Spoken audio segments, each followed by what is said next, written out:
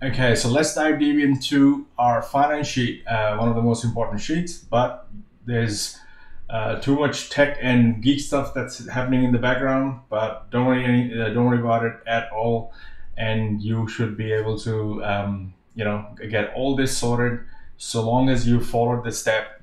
You've been able to identify when you're going to start the loan. You've been able to figure out how you're going to do your construction cost calculation and how you're going to come up with a market value, and allocated these costs. So it is very simple to use, and it is super effective, and it has all the tech in the background that you will find in any software elsewhere. So let's go back into our finance section. So let's expand the land finance section. So why is this red over here? So this is the first thing you want to find out. So if I zoom out and I show you what's happening, so to be able to give you a good idea of what's happening is that we have our land and site value, which is no GST. And again, if you have selected something else over here, it will get automatically updated on that section. And that is why, as soon as we come here, we press the save and refresh. It has picked up all your dates. You don't have to worry about any of these dates, entering them again, because you have already specified when this loan starts and what is the duration of that loan. So it automatically does that for you. But it shows you here where your opening balance on 1st of July, when you settle, is going to be X amount. When you draw the loan, what is it going to be? And if there is a loan setup fee, which is, let's say it's 2% or something, or you have a monthly line fee, and then you have a mortgage registration fee. All of these things, some of them, like for example, mortgage registration fee is like a one-time fee, doesn't happen every month.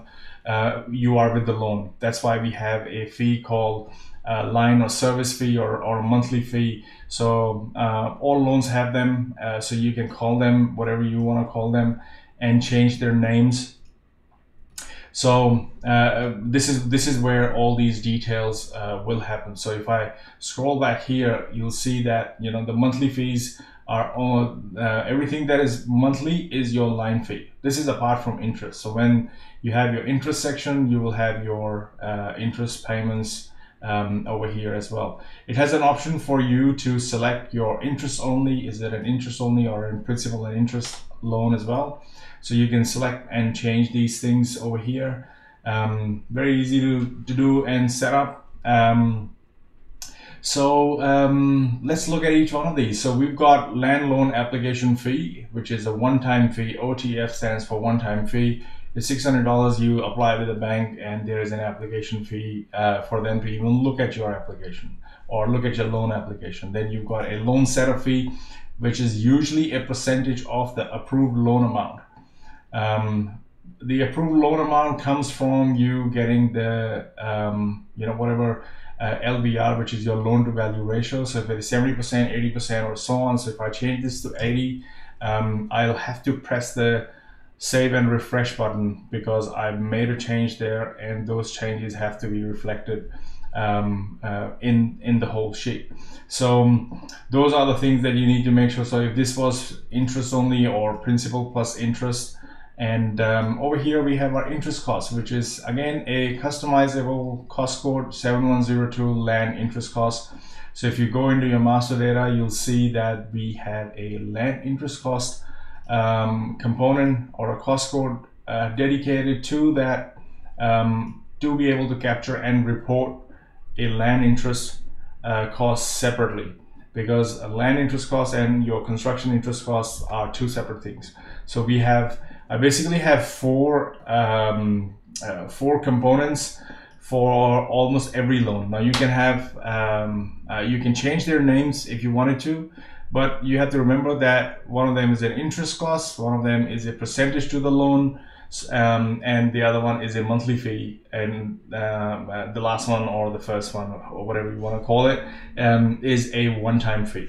So there are four kinds of fees, including the interest, that are here. Now, I haven't addressed this, but you don't really need to have this LD master data, which is your lead developer master data, open at all, because it is not required. The only reason I have it open is so that I can refer back and explain how things are connected and how they're working and so on.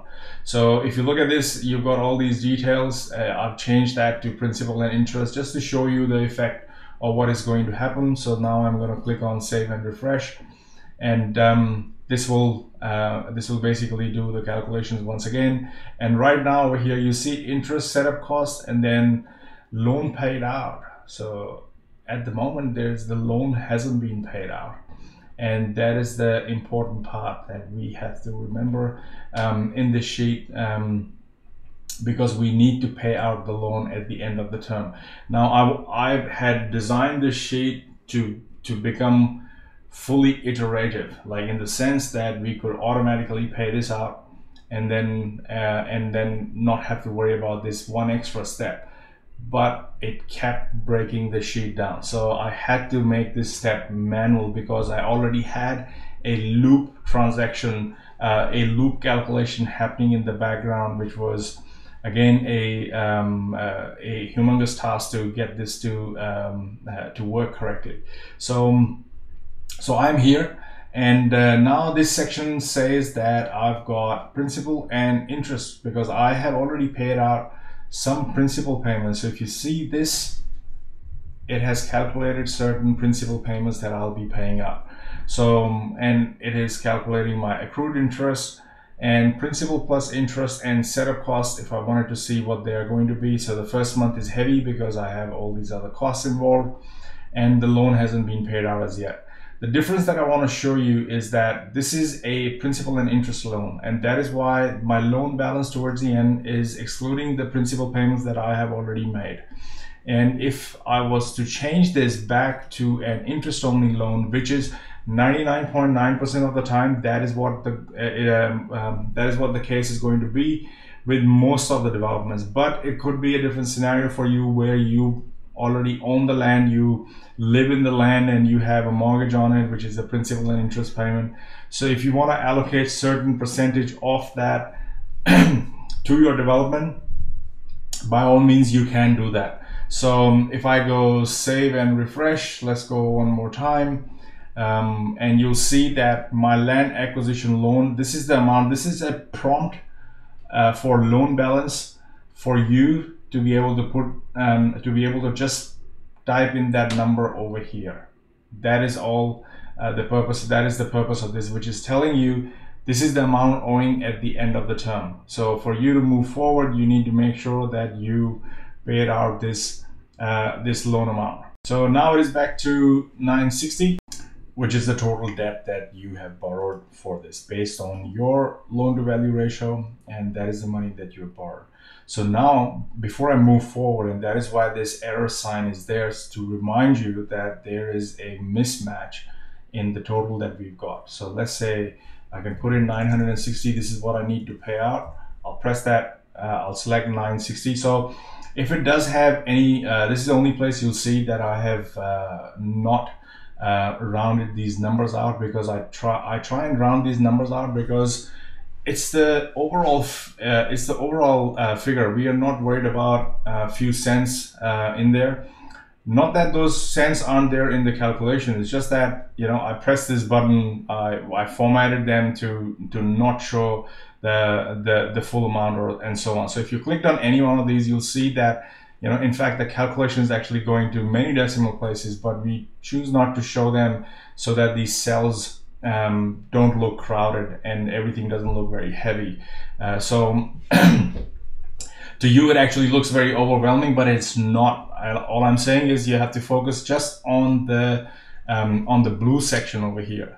So it gives you all these details. So over here that you can look at, you can absorb them, you can understand what they are, and they are very self-explanatory in the sense that you know what an accrued interest is, you know what, you know, whether or not your loan's paid out. So now when we pay this out, so what we are doing here is paying out the loan balance, and that is why this this warning in red color is there so that you do not forget to pay this out. So I'm just gonna select that number, because all I need to do is figure out what this number is. And if it is 960,000.23, make sure you type 960,000.23, because you want to make sure that your entire loan is paid out. So if you go here, it'll show you all the calculations that have happened here and how this loan was paid out towards the end.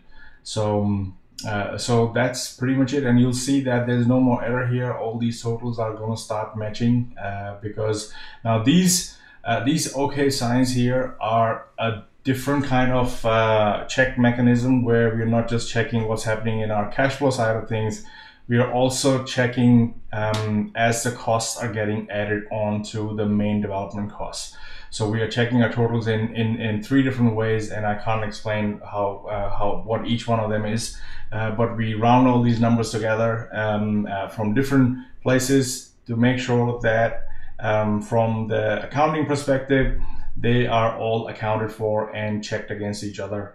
Because if I'm getting a total here, XYZ, it should match the other total that I'm getting somewhere else via a different method. So, excuse me. So these are all checked, so don't worry about it. There's technically I have not left a single stone unturned where I haven't studied something correctly in order to put this thing together. So that's our land finance section, and next section we'll talk about our land loan refinance.